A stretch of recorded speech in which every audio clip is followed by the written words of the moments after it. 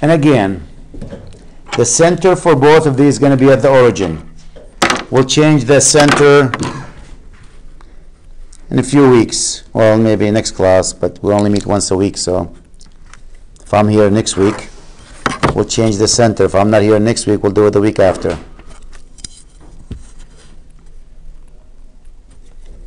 I don't know if I forgot to look to see if I'm recording or not now.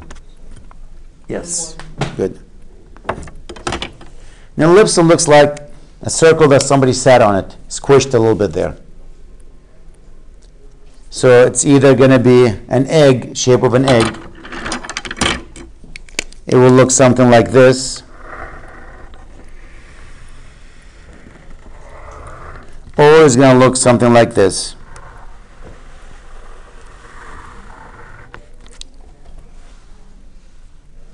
That's the ellipse.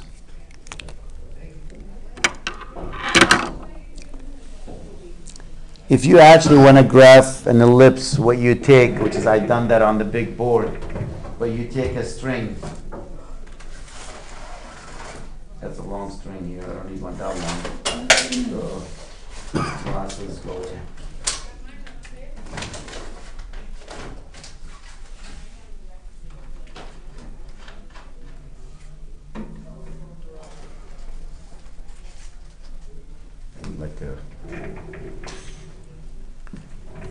But if you take a string like this and you tie a knot in it, I'll show you.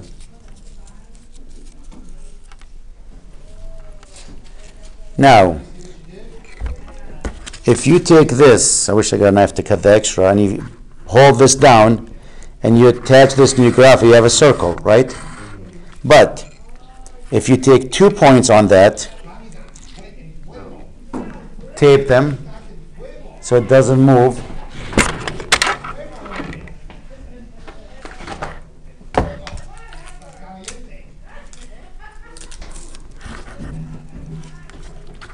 You take this point, so there's a focal point, there's another one here, 2 of them, and now you go like this with it, trace it. See the graph? It's not a circle actually. Flip it over if you can reach. Come on.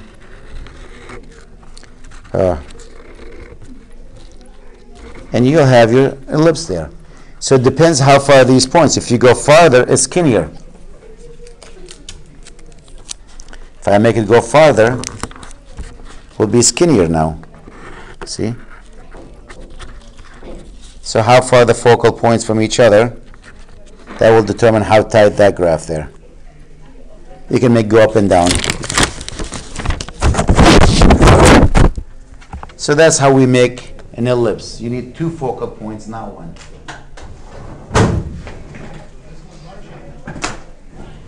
I don't need this shit. So when you see me graph these, I'm going to be labeling 2 focal points on that. The distance from the center to each one will be the same. So the distance from here to there and here to here is the same. So first focal, second one. The same thing here. This will be the focal point. This will be another one here. It has to be inside that. This is known as the vertex. So F for focal point. V is the vertex. So the vertex is right here, which is the longer, that's the vertex, and that's another one. This is a vertex, this is another one. How can I fit all the information on it? The distance from here to here is always known as A. The longer side is always A. The shorter side is always B. So this is B. So the coordinates for this point, if you look at that, that will be B comma 0. This is negative B comma 0. The longer side is A. So A is the distance from here all the way to here. So this is 0 comma A. This is 0 comma negative A. When you're looking at this picture, which side is the longer? This one or this one? Up and down or horizontal? So this is A. The longer side is always A. So the vertex here, A comma 0. The vertex here is what? Negative A comma 0. The shorter side is always B. Always. So this will be what? 0 comma B. And this will be 0 comma negative B.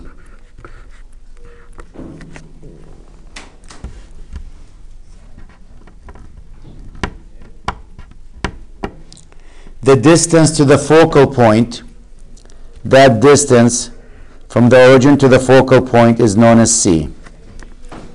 As I said, lots of stuff to write on this. The distance from the origin to the focal point is C.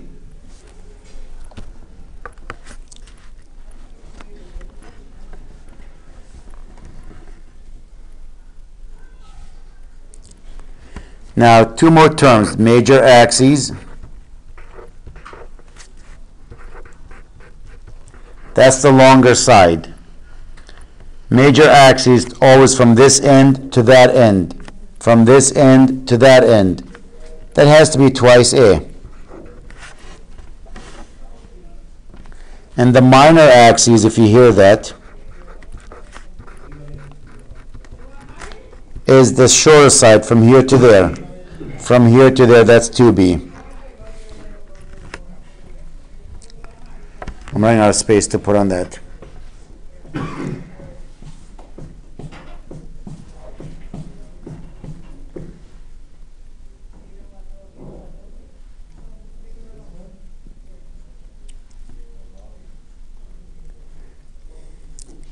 Which side is the longer side for this one? Is it the x-axis or the y-axis? The equation for that will always be, because the longer side is x, it's x squared over a squared plus y squared over b squared is equal to 1. X is the longer side, y is the shorter side. This one, which side is the longer one, x or y? So that would be y squared over a squared plus x squared over b squared is equal to 1. That's the form for it, the standard form.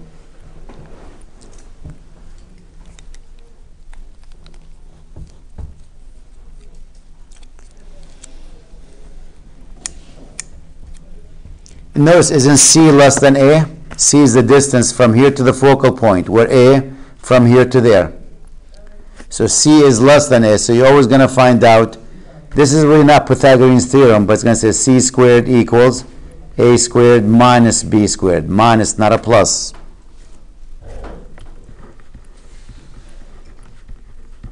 For both of these. How far the focal point? What's this formula again here? This tells us where the focal point should be. C squared equals A squared minus B squared.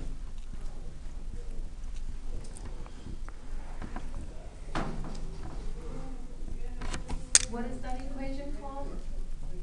What is that equation for? To find where the center, the focal point.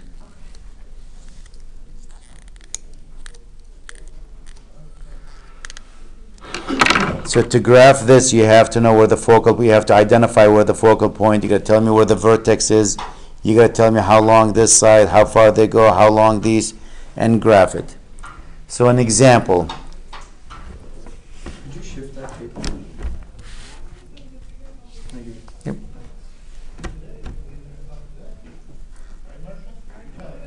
So only thing we're doing different here is instead of x sitting on top of A, here y is sitting on top of A. A is the longer side. B is the shorter side in the y direction. So here x is the shorter side. Y is the longer side. A is always the longer side. B is always the shorter side. So here's an example.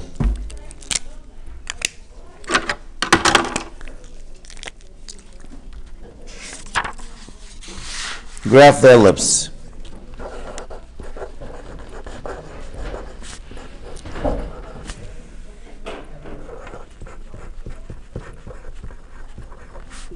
And my ellipse is x squared over 25 plus y squared over 9 equals to 1. I want to graph that. Now notice the 25 is bigger than 9. You see that? So this is the longer side, the a squared, that's the b squared. Since x is sitting on top of the bigger number, it better be this format, this picture. So when you compare it to the standard form, which is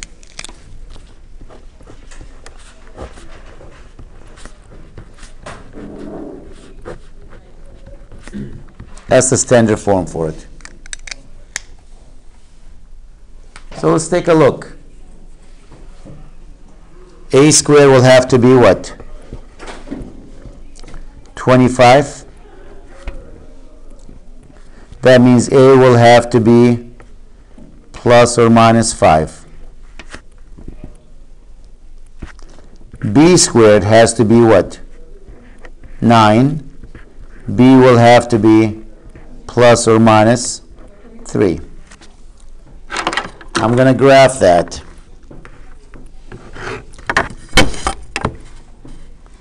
I know it's along the x-axis, not the y-axis. How would I know that? Because the 25 is the bigger number. What's in top 25? X. So my vertex,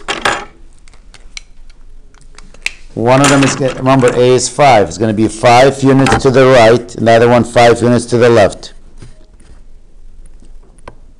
God, I hate the scale on this. 1, 2, 3, 4, 5. Here we go. If I do 5 units to the right, that's right here. That's the first one. That's 5 comma 0. And the other one 5 units to the left, which is right here.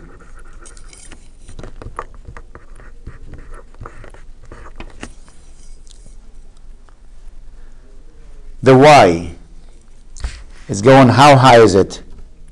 3 units up, 3 units down.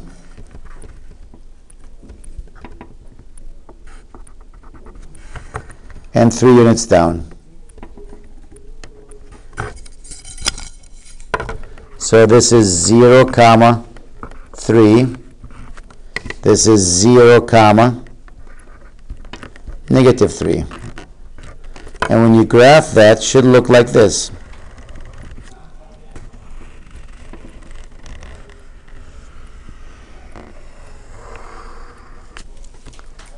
That's what the graph should look like. The closer I can get to an ellipse. It's supposed to be nice and smooth. It doesn't look that smooth.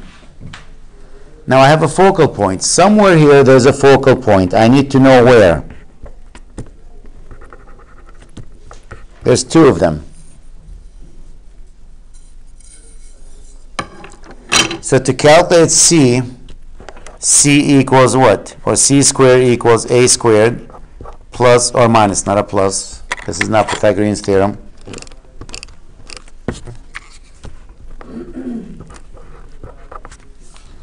Minus B squared. So C squared equals what? 25 minus 9. C squared equals 16. C equals plus or minus 4. So this is 4 comma 0. Negative 4 comma 0.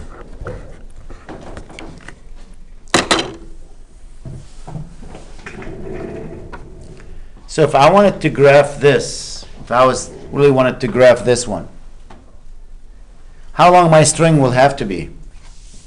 What do you think? At least 5 inches. How about 10? Actually, more than 10, 20. Oh, yeah. Because you have to have a loop in it, right? Right. So you're going to go, like if you pull it straight out, when you're at the end here, it should be end to end. So when I pull it tight here, it should reach that corner and this corner. When it's flat, like this. So that's 10 units from here to there, and 10 back, that's 20. So if I cut that here, if I can attach them and cut it right there, then I need to put one tape at 4 units to the right, one at 4 units to the left, and graph that picture. That's how you get that. So how long my major axis? My major axis here is what? 10. Twice A. How about your minor axes? Twice B. From that end to this end. That's your minor axis. Major from here to there. That's one vertex here. That's another one.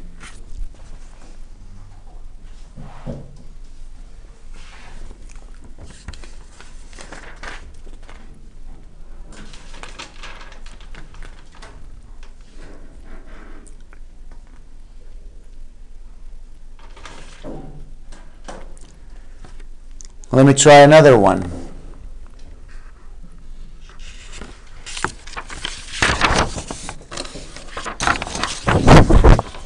We're almost done.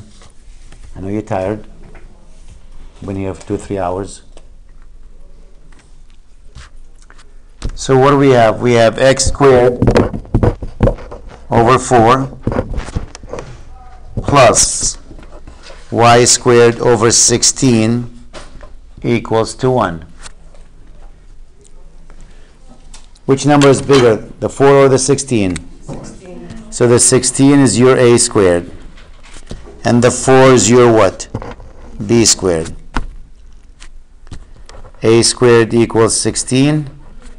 A equals plus or minus 4. B squared equals the 4. B equals plus or minus what? 2.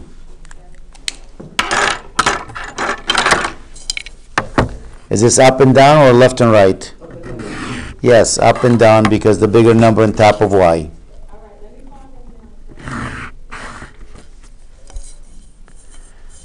Let's go up 4 units. 4 up and 4 down.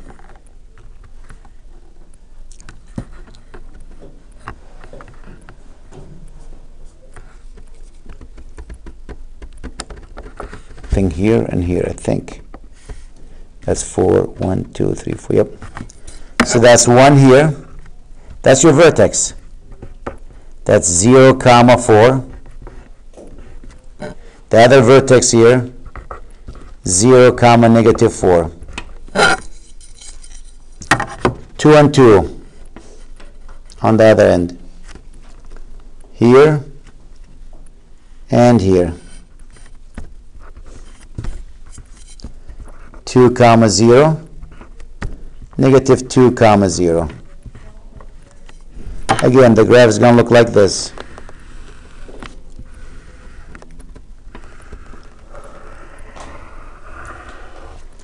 That's what the graph is going to look like.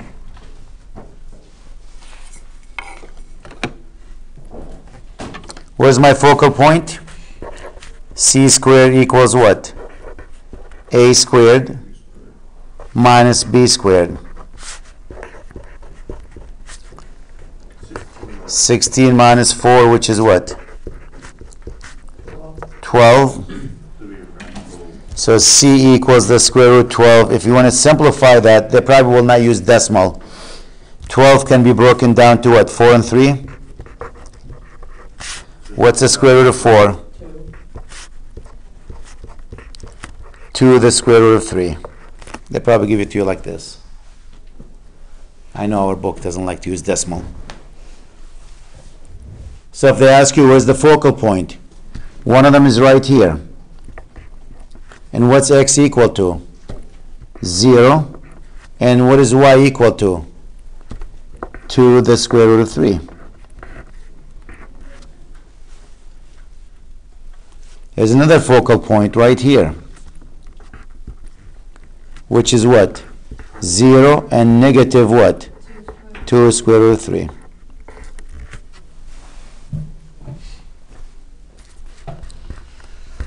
What is the major axis? How long? 10. Try again. Oh, sorry. 8. Twice A. 8. I wrote 18. 8. I'm tired too. What's the minor axis? Twice B, which is 4. The only thing I can see him do, and I'll give you one, and see if you can figure it out. Sometimes they play backward with, they give you information about it, and they say, give me the equation and graph it. Like what?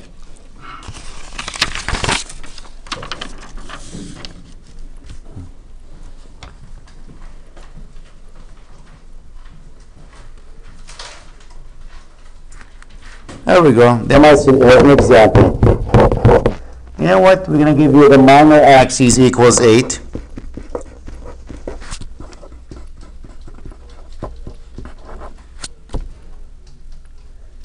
And the focus, well, actually, they'll give me the vertex here. The vertex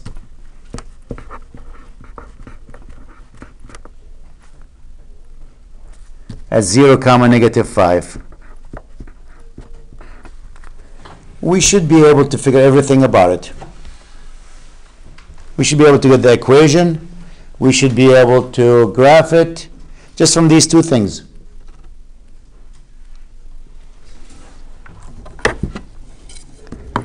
Now, what are they telling us?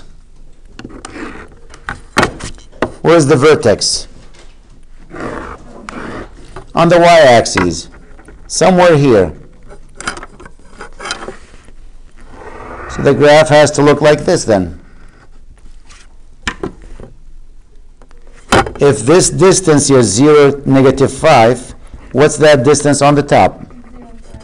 0, 5. You know what A is. Yep. So A equals to 5, which means A squared equals 25. You know what B equal to? It's half of that number. 4. B squared equals what? 16. Since it's sitting up and down, the longer side is on top of what? X or Y axes. Y. So it better be Y squared over what? A squared plus X squared over B squared equals to 1. Do I know what A is? Or A squared? Yep.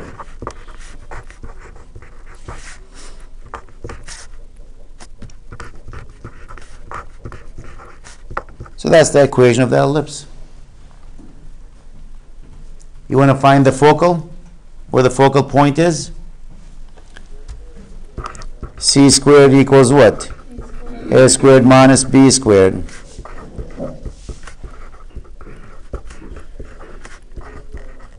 Is that a 9?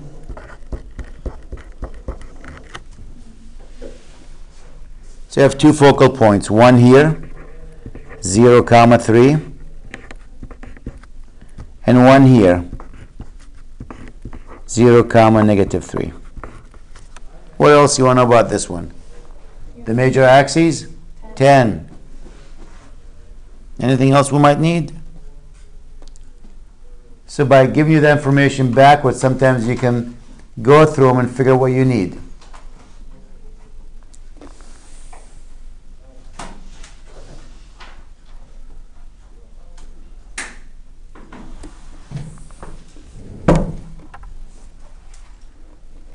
Where did I get this one from? I was just grabbing it.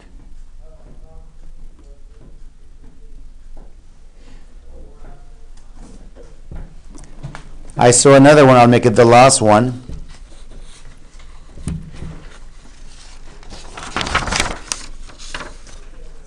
Another example. And this one says the vertex at 0, 13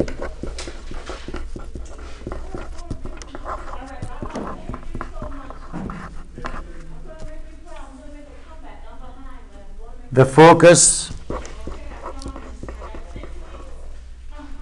at 0, -12.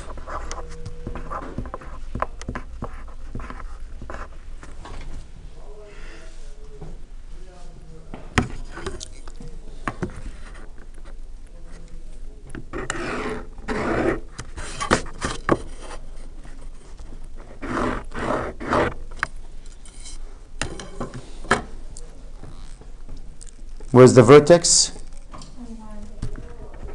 Right there. You know what A is. What's A? 13.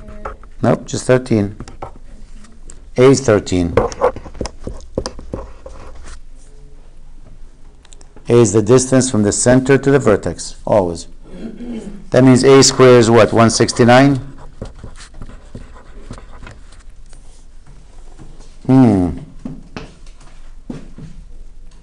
I don't know what B is.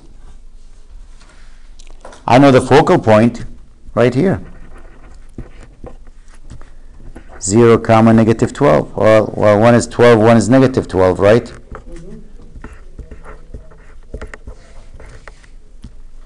That's a negative here, and that's a plus 12. Let me clean it.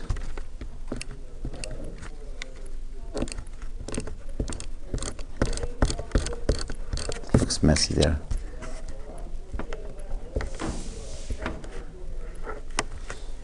What is that going to give me?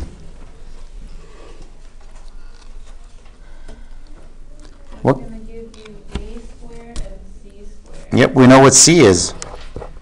C is 12 units. It's the distance from here to the focal point. So what is C squared? 144. Now Pythagorean's theorem. C squared equals A squared minus B squared.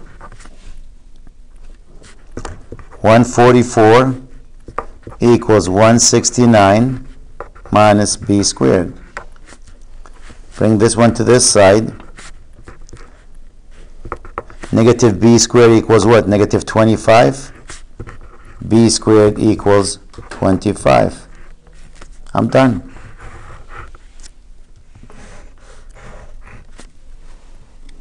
That means what's B? 5 units.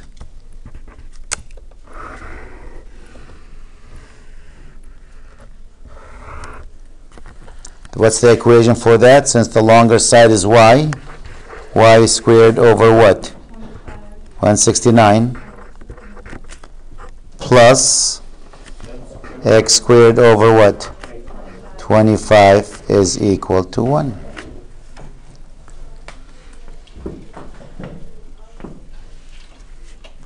Notice by giving you 2 pieces, we managed to work the problem backward, get everything we need to find about it. That's enough torture for today. We only have 2 more topics for next class. The circle is good, we don't have to touch it, but the parabola and the ellipse, notice the center is always at the origin. Next class, we're going to move that. It's not going to be the origin. We'll show you how to fix that. We also need to add 1 more topic, and that's the hyperbola. So then we have 2 more sections left. We'll finish them